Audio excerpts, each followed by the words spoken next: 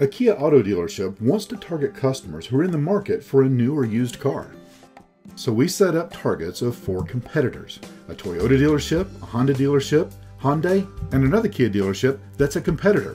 We track everyone who visits those dealerships using their cell phones and begin showing those people ads the next day on their mobile phones, home, and even work computers. An ad might advertise to come and check out the Kia dealership. Each person who walks onto the original Kia dealership's lot is considered a conversion and counted in the analytics. The customers are then retargeted for another 3 weeks to keep the Kia dealership top of mind in their quest for a new car. This is how we legally steal customers from the other dealerships.